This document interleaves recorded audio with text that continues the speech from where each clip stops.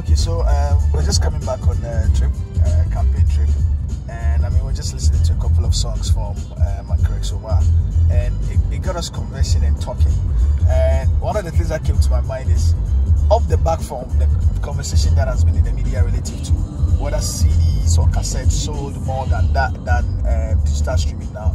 I just want to be able to get into it very well and understand exactly what it is or how the people from that era are actually thinking of it. So this song is from my correct Omar. I think it was released in 98. Yes, this was 99. 99. Yes.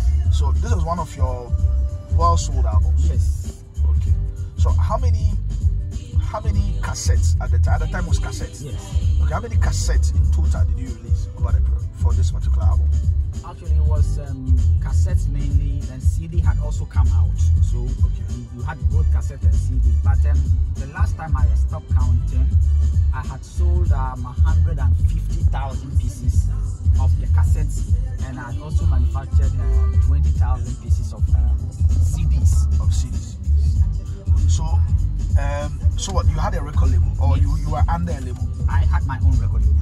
I've always had my own record label. So we'll just say that you are under a label, yes. even then. Yes. Now, being under the label, who was responsible for cutting the cassettes and the CDs? Okay, the record label was responsible in paying the studio fees, doing all the artworks and designs, paying for the cutting of the cassettes, and then we gave it to a distributor to distribute.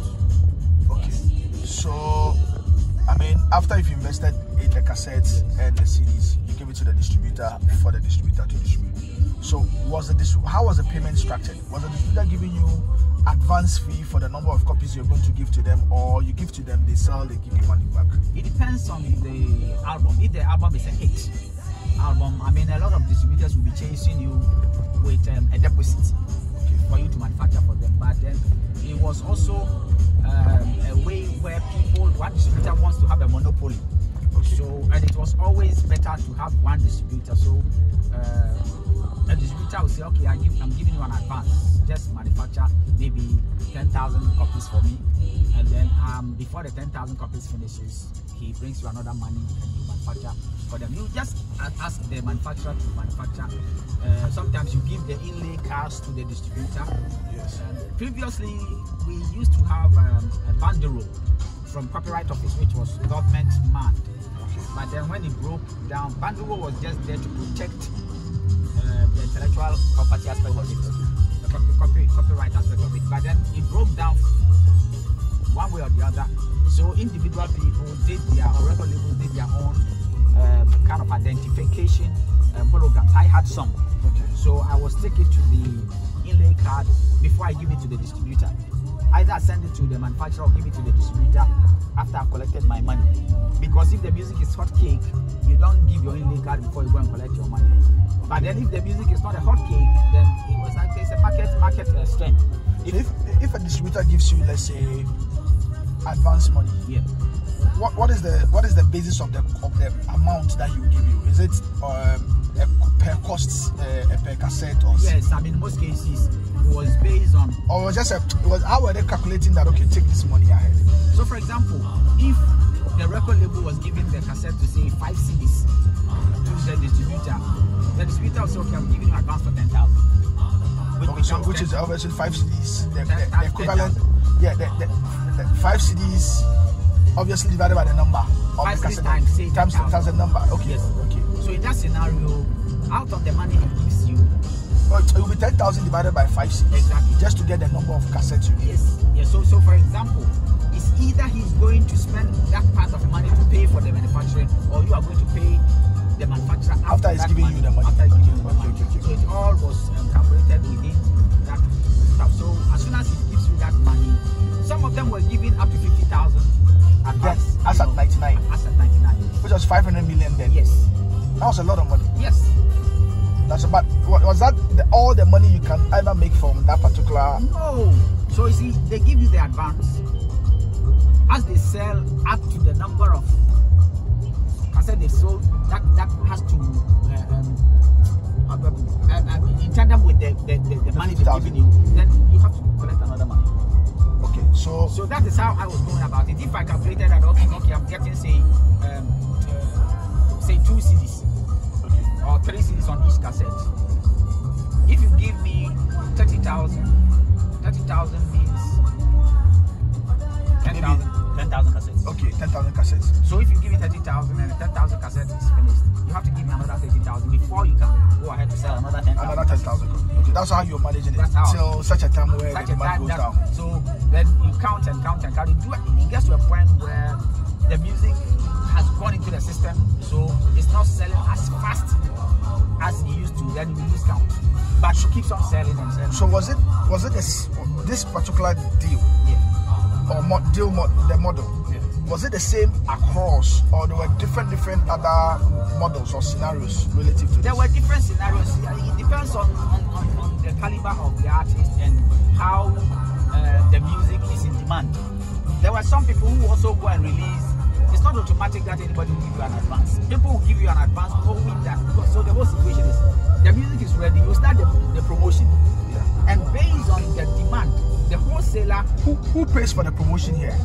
The record label. The record label. So okay. So sometimes. So this is it though. If assuming, for example, you take a 50,000 CDs advance for a certain number of cassettes, part of the 50,000 CDs will go into cutting the cassettes or the CDs. Goes into the video.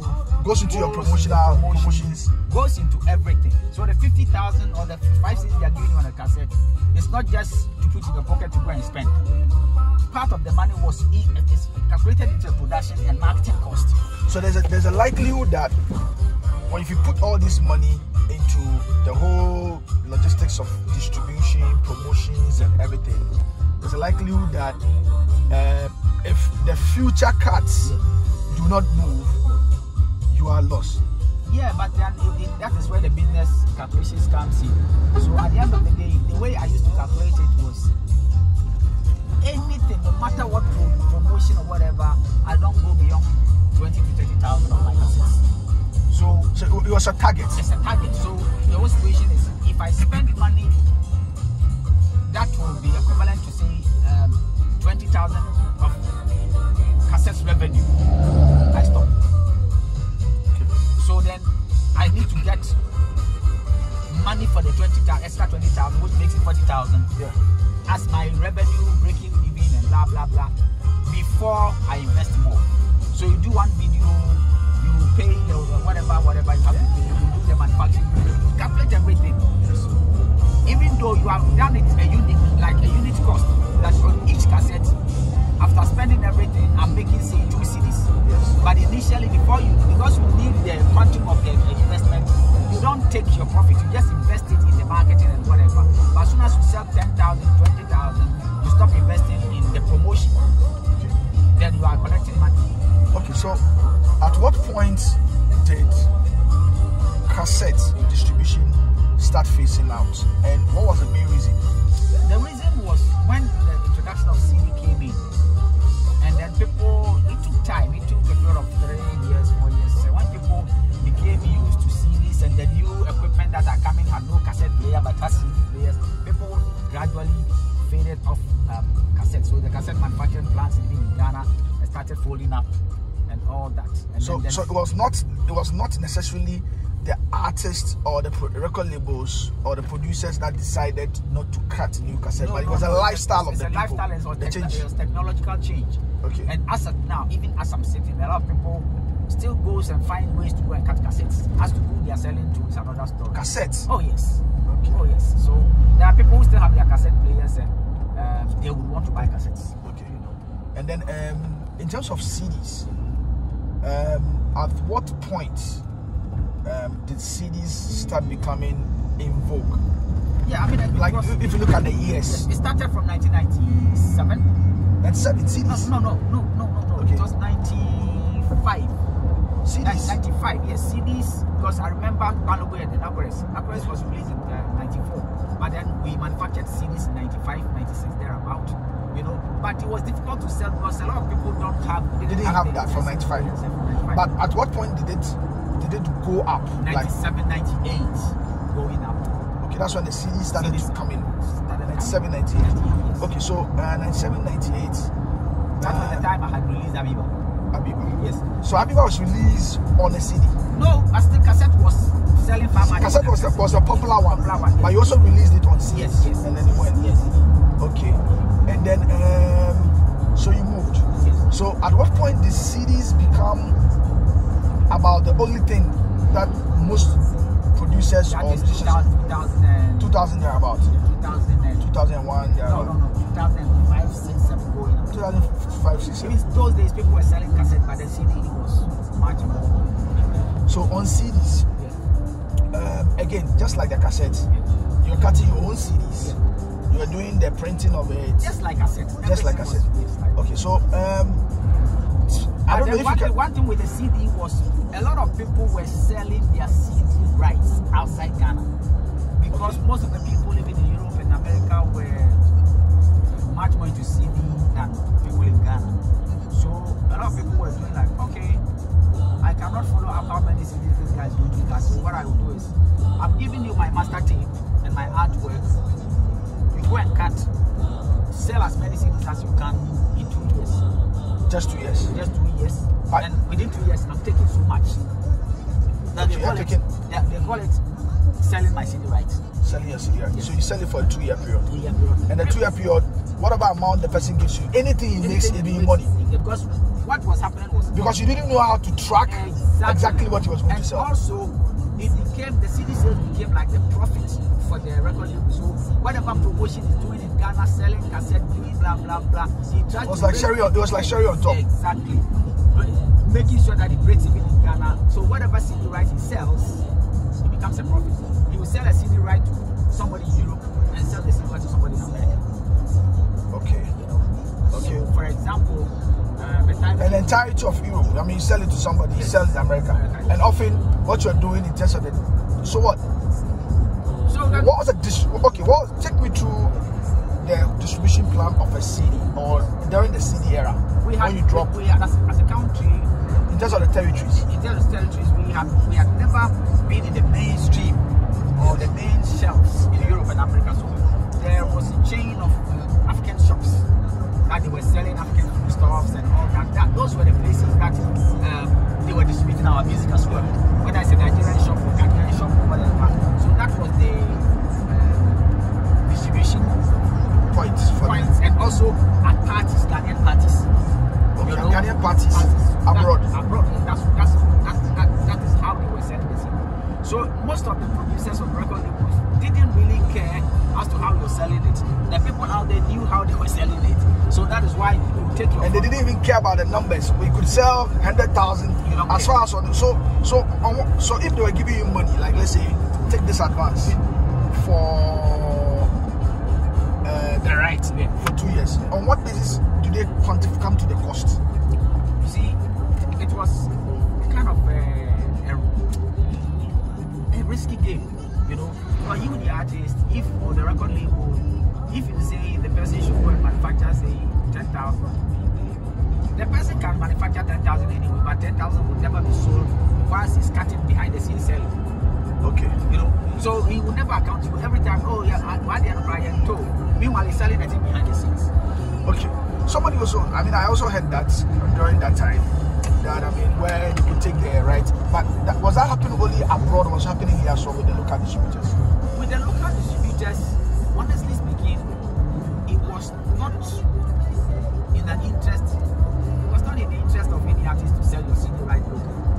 So when you sell it, people were selling it outside, they weren't selling the local, because locally, people can go to the shop and buy the CD, so you can monitor. Yes. So you manufacture, me for example, what I used to do, I'll manufacture the CDs in Europe, bring a certain quantity to Ghana, and then give it out for distribution.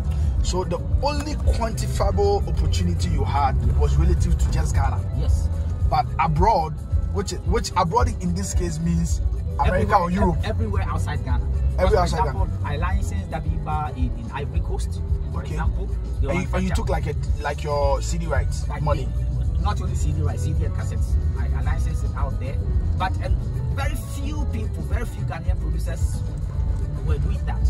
I was kind of ambitious, you know, so you expanded. Yes, I expanded the scope. I crossed, and then I licensed it to EMI.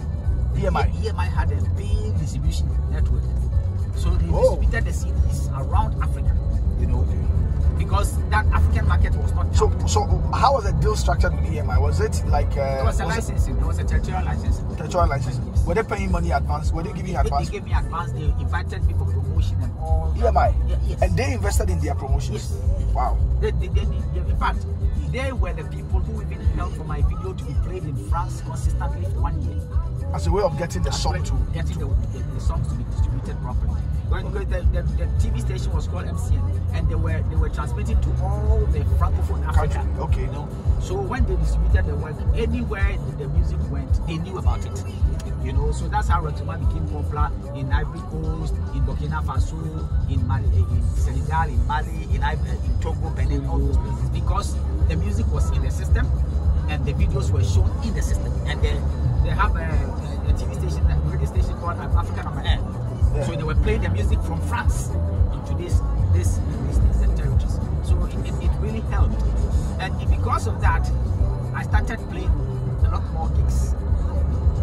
So then, in that scenario, your revenue streams multiply. So in the ways I see it, this is also very synonymous to what's happening with digital streams today or digital elevators today, where they pay advance. They are supposed to do the promotion and the playlisting and all of that just so you can get more streams so they can make money, right? But we're going to go to digital, soon. But at what point what happened to CDs?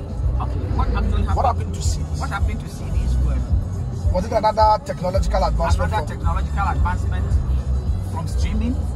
It didn't even start from streaming directly. No, it started from downloading, digital downloading, and then streaming came in. So the new generation finds it easier because before CDs became obsolete, people were complaining that CDs are expensive. You go and buy a CD of say 12 songs and there's only one song that you like. So people preferred to buy the one song he likes instead of all the songs. So did you get to a point where you started to cut CDs for individual songs like fan favorite? Yeah, I did. I think I'm one of the people who started this, and then I had a problem with it because Ghanaians were used to getting the whole album out. So when I released the CD single, radio stations got angry with me that why have I released the CD and I'm bringing in the single? Okay. So I had a problem with it, but then now later on it became the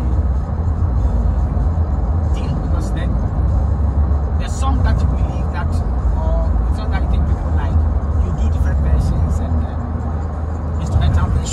So during that time, there was an opportunity at a certain point in time to, rather than put out an album with all the songs on it, you could decide to drop singles of the album. That's the ways we do streaming today. Yes, like for example, what you call EP.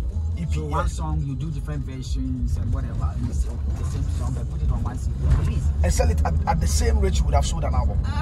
Not necessarily, but the price differentials were very minimal. So the EP was less expensive. It's less expensive. But the album was more expensive at the time. Based on the songs. But it's not something that caught on very well in Ghana because people were still used to buying an album and having the full songs. I can confidently say that CDs and all those things, you could see your money in bulk. In bulk at the cassette and CD time, yes, you could see your money in bulk in relation to Ghana or even selling the CD right. I remember. No, when you said in bulk here, yes. Obviously in digital it happens, but are you saying that in relation to after a particular period, or you can see money in bulk before? So the only difference is that in this particular case, you get money before and not after a particular period of streaming. For example, I don't believe that it is easier unless you are very, very, very big.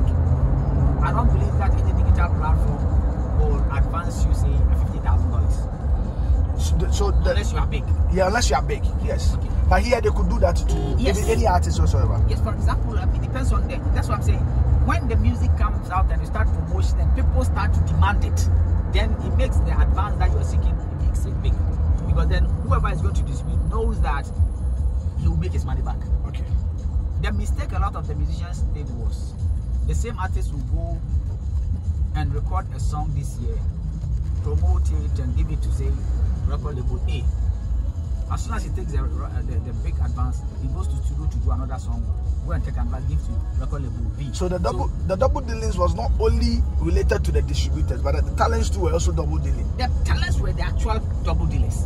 Before the promoters started to do. So what actually happened was, now one artist went to the same different type of recordings, different albums for 3 different record labels, and they release it in the same year. So it becomes a crash. And then all of them loses their money. So it became difficult. It got to a point now the record labels were like, oh, okay. So now asking for front money becomes like, oh, if I give this guy money, go and do it to another person, blah blah blah. So you see that the mistrust came into the system. Then it became something else. And it's also about right, owing your right. Me, I've always been particular in owing my right. I mean, my second album was produced by a record company called Cox. Those days it was local or international record label. It was local record label, a very powerful one. And then those days it was vinyl and a cassette was then coming in. Okay. When they sold some cassettes, it was a big hit. Vinyl was in the 80s. Yes, the vinyl was in the 80s. Yes. When did vinyls phase out? I think late 80s. Late 80s, okay. And the cassette took over from the late 80s. Yes. So at every point in time, there's been technological trends determining how to consume the music. Exactly. So in fact, those days the vinyls were manufacturing some in Ambassador Records in Kumasi, and then Ghana Films, and then we got to a point we started manufacturing them in Nigeria. So I remember that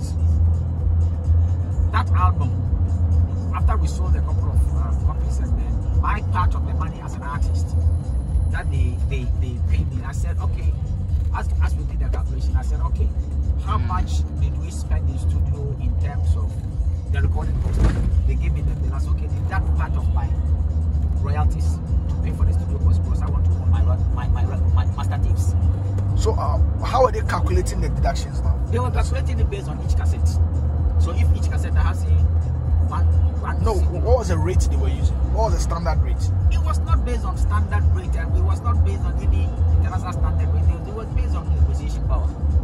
Okay. So they will tell you that, okay, each cassette, but in my case, they said, okay, every money that we spent, and it was transparent, how much money we are spending in the studio, be it the production cost as to how much money they used to pay the musicians, pay for the studio, transportation, accommodation, blah blah blah blah blah. They calculated everything. Those days we weren't doing videos. You go to GBC and do some video for you. So every money we spend, including promotion and whatever, they put it together as a cost. Okay. So as you're selling, they will take off the cost and then share the profit with you. Yes. Okay, so in my case, it was 60-40. 60-40? Yes, I was after cost? After cost. Okay. I was getting 40% and you were getting 60. But the after cost, the only thing that, in my case, they did not add was the recording cost. The recording cost? Yes. So, to a certain time when I got some small money, I asked them that, okay, so how much was the recording cost? They showed me and I paid for it. Because I didn't want anybody to own my master tape. So you wanted to own your master tape? I wanted to own my master. Ever since I've owned all my master tapes. As soon as I did that, I was thinking to set up my own record label. So every money I got, instead of me spending the money to do ABCD, I invested the money in my record label, started to recording my own works. You know, so everything is owned by me, and then I'll give it out for distribution. So if you are distributor A and you are distributing my work, and I think you are not doing well, I will shift and give to another person. Okay, so for people that are watching, I mean, I know the whole principle behind masters. Explain to them, when you say masters, what is it? You know, why do you hold on to the masters? You know, just for them so that they can understand. Those who don't understand. Copyright have 2 legs. Yes. Before anybody took me to studio, I have already written my songs, and the songs were owned by me. Yes. And they listen to some of the songs and they say, oh, this one can be a hit, that one can be a hit. Yes. Then they took me to studio and paid for the studio fees and the musicians who performed them, everything, transportation,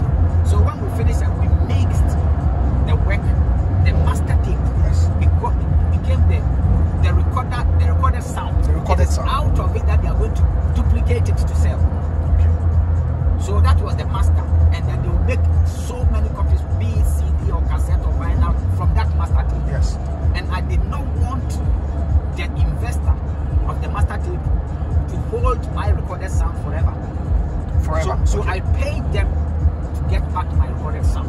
So now this recorded sound became a property of my own record label. Okay. So often, what do you then do with the masters in future? Just for people to understand why artists are bent on holding on to the masters. I mean, so that when we are done, we'll go back to this. So now let me give you some examples. Yeah. Imagine that I had all the recordings I've done, about 25 albums. Imagine that all these recorded sounds were owned by different record labels. I would not have the right to give it to any digital platform. Yes. Because the recorded sound is not mine. It's not yours, yes.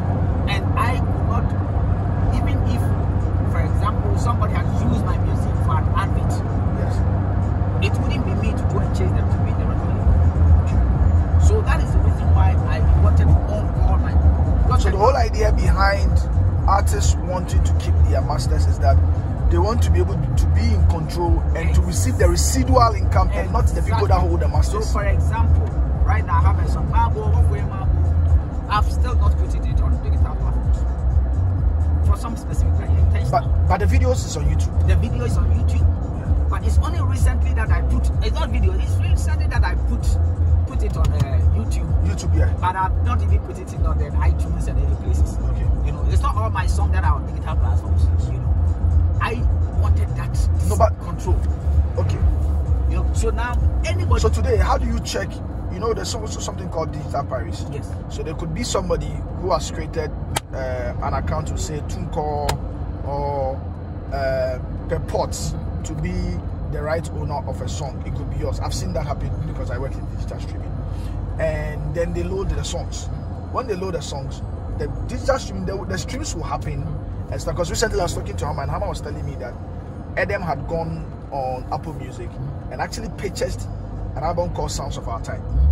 You know, and so, but he did not put it there. He didn't give it to any aggregator to put it there. How do you put in mechanisms to check for all these things? This is where the difficulty is. This is where the difficulty is. And then, initially, when this digital platform started coming, I made sure that some of the songs that I saw on YouTube and blah blah blah. When I set up my own YouTube platform, I informed YouTube. Yes. So they collect the revenues for you. The revenues for you. And then other people who have also pirated my works, be it doing a cover version of my songs or whatever. You strike them down. I struck all of them down. And okay. So I'm going to digital streaming now, but just to understand, during your CD era and the cassette era, what was the bigger revenue channels? The sales or performances or endorsements? I mean, in our days there were no endorsements. There were no endorsements. The corporate Ghana had not understood or had not bought into and using an artist as a brand ambassador. I would have made them a lot of money if they had bought into that. So in my time, I did not get any endorsement. I don't think any of my contemporaries got any endorsement like today. So that one was no stiff. Secondly, Ghana was not ready to pay for performance as Ghana is paying for performance today. At the time. If I'd ever made good monies in performances, it is now. Previously, they wouldn't pay you that much to perform. So most of our incomes were coming from the record sales. There was nothing like merchandising or anything. It is when the streaming came in that the actual revenues from record sales diminished. That artist decided that no, this is the only way. Because as soon as the music comes out, everybody has a copy. So how do I get my money back? And this collapsed. At the time, that wasn't streaming. That was the free digital downloads. And at the time, we're transitioning from CD to now where we have the streaming itself. In fact, the global music industry was in confusion. At the time. So this is what? This is just about 2008, 2009, actually 2007, 2009, 2010, thereabouts. All those times it was confusion. So music came to zero. I mean, people were not making money from music and all that. And then it took some time before Ghana started. How about ringback tones? Ringback the tones. color noticed was the people who were into it, they were into digital stuff, they knew much when they were cheating everybody. Because, for example, they were dependent on the telcos, and the telcos would take the money and give them maybe 20%, and out of the 20%, they will come and share and give you something. And you didn't have access to check from the back end? No. What was going? Just online streaming? Online streaming. So, and then, even up to today, the digital streaming, Ghana is yet to actually benefit from it. Because, due to the algorithms, yes, no matter how good your music is, if you drop it on any digital platform, if there is no, you don't have a creator who is making sure that he's putting money behind it to promote it, nobody will know it. You know, just like posting something on Facebook. Yes. I mean, if it's a personal stuff, you have only 5,000 access to 5,000 people. No, but if you set up your professional listing. But the other argument that has been made is the fact that, unlike the CD or cassette era where you had control of your local market, and international you didn't have a control, you didn't have a ways to check or do anything. Streaming or digital streaming today gives you that option. Yeah, right now. So then now you don't have to necessarily think about, oh, Ghana alone, because no. So you think about it from a global. Streaming has become much more profitable than those days of CDs. Okay. So now, as you speak now, yes, and not the era when digital was transitioning. No. We are talking from now. Even from now, if you put the music there and you don't know, you don't have the tools to market it for it to be visible, you still don't make that much.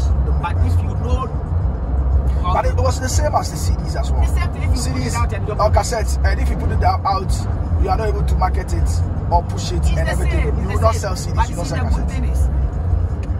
The thing is, even now, Abiba. Yes.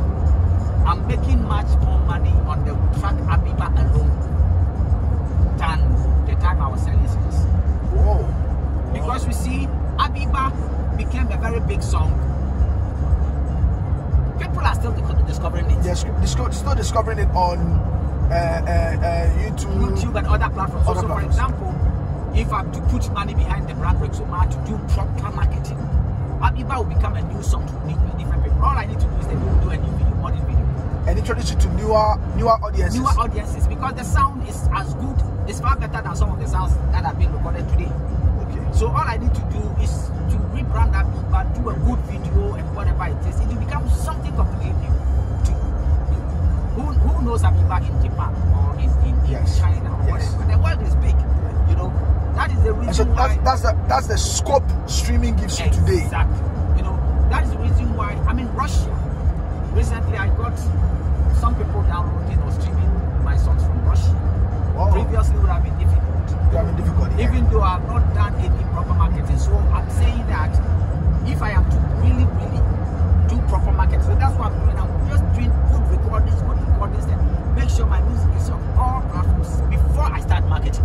And as I start marketing, so that explains why you've not put all your music on the platform. It's just a few of the songs. Yes, some of the stuff I'm playing now, none of them is in the platforms. So as soon as I start to put all of them, then I must do touring.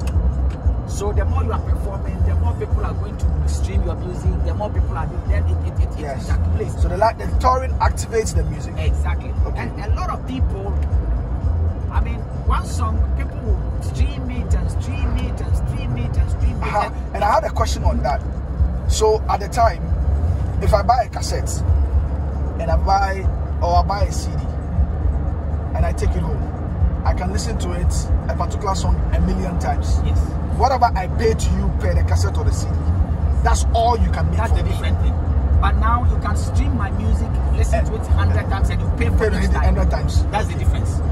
That's the difference. So the opportunity now, there's opportunity now for you to make more money even than CD. Because, and the good aspect of it is, you don't even, with streaming, you don't have to play the whole songs. As soon as you play it more than, I think 30 seconds, you begin to earn money. Begin to earn money. You know, and that is the most important thing. So, okay. So you are an artist that experienced vinyl. You are an artist that experienced cassettes. You also experienced the CD. You saw that frustration phase where the whole world was transitioning from all these to digital streaming, and there were a lot of piracy and all of that. To digital, there are a lot of piracy. Now streaming is in the world. It's become more structured than it used to. I mean, now the platforms are there, the opportunity to have the deals and everything is there. What is your view? What is your view relative to whether CD sells more than okay? Will you say, or will you agree to any assertion that today CD sales will be more profitable than digital streaming? No. That would be a 9-day wonder. It's not true. You see, if you look at the global market, even now vinyl are bouncing back, but you cannot compare the sales of vinyl to streaming. Yes, you should. It bounced back mainly for the nostalgic effect. Yes. CD are still going down because streaming is going up. So you can it's gone down for apparently, but it keeps going down at a rate of 74%. So it's yeah. So the whole situation is, yes, people are attached to the fixation, the CDs and all that. But trust me, I'll give you a simple example. Some of my earlier recordings, if you ask me, I don't even have a copy. And then my master tapes, those days were using reels, and then they get moist, and then so you can't use it. Now songs you recorded, the songs that you recorded in the 80s. The 80s, so I've lost some of the songs. I have to go back to studio to re-record them. If it was today, all I need to do, finish the recording, put it on YouTube, it will be forever and ever. See the difference? And you'll be earning money forever and ever. When you die and go, your children and your grandchildren are earning money. That is the difference. That is why it is very, very imperative, and that's why I told you that I'm spending time and investment to do my recordings properly, recordings that can stand the test of time, so that no matter how technology changes, it still sounds as good as that particular era. Exactly. And then now you don't have to go spend money to manufacture any CD. You don't have to go spend money to do an artwork, to go and print a paper artwork. You have a digital artwork, one single artwork. Yes. So it's like, so it's become more convenient. More convenient, and you're releasing in singles. People couldn't have the opportunity to listen to the whole album before you sell. But this time, because you're releasing in singles, people can have time to consume the single before another single comes out. Okay. It's easy. Okay. So I think that the debate is still ongoing, but from this part, I think that it's still, I mean, today, what we've been talking about today, digital streaming still has an edge over CD sales. We can keep the conversation going, but all of this is just to give us. I'll give you a simple example. There are songs that I put on some of the digital platforms, say 10 years ago. Yes.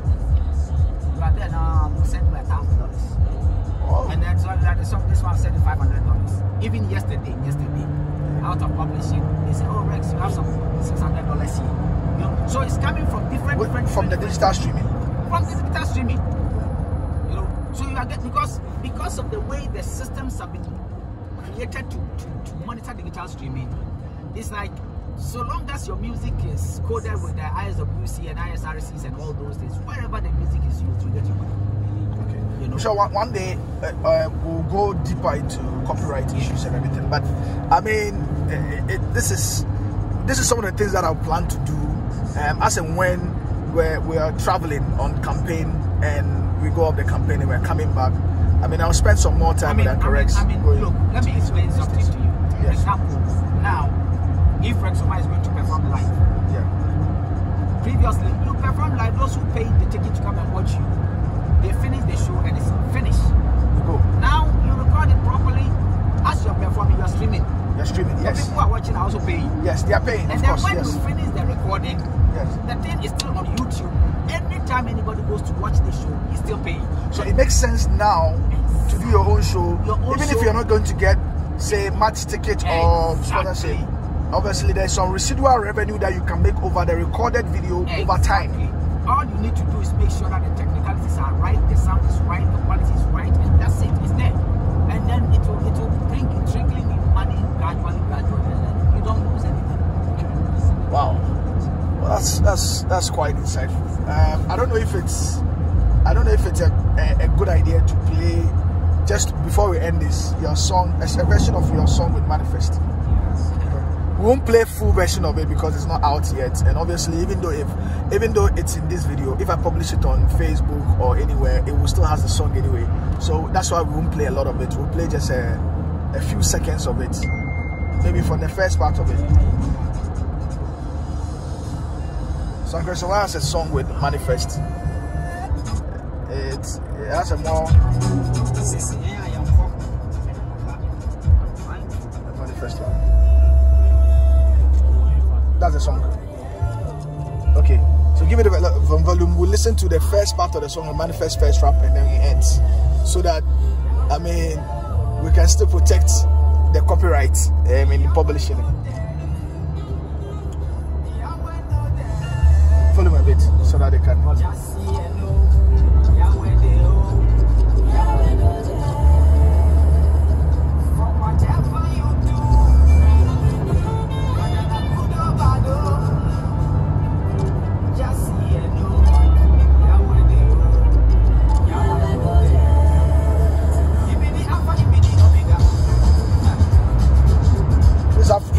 Afrobeat. This is a fella type of Afrobeat. Yeah.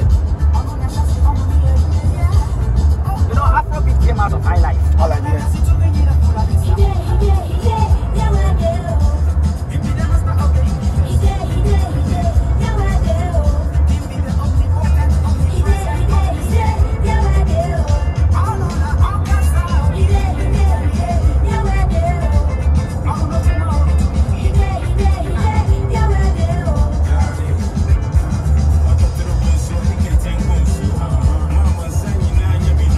Manifest is rapping in G.